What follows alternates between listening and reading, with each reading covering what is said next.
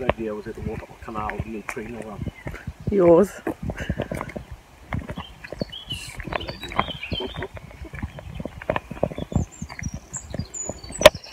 He's getting his trainers dirty and he doesn't like it.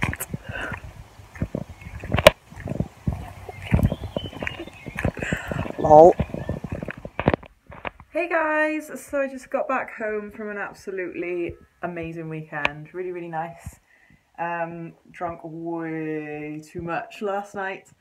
Really hungover today. Went out for a roast dinner this afternoon and a little wander along the canal. Been naughty with regards to food, but I think I have the ability to be able to pull it back again. So fingers crossed I don't gain weight this week. Whoops. So I'm just going to unpack all of my stuff now before Holly comes home. She should be back in about the next half an hour or so. And then, yeah, back to the grind, back to the routine tomorrow, which is always a good thing in a way. I do like routine, keeps me on track. I'm super duper tired. I've been awake since like 5 o'clock this morning. Didn't get home till about 1:30, 2 o'clock. So super duper tired, couldn't sleep.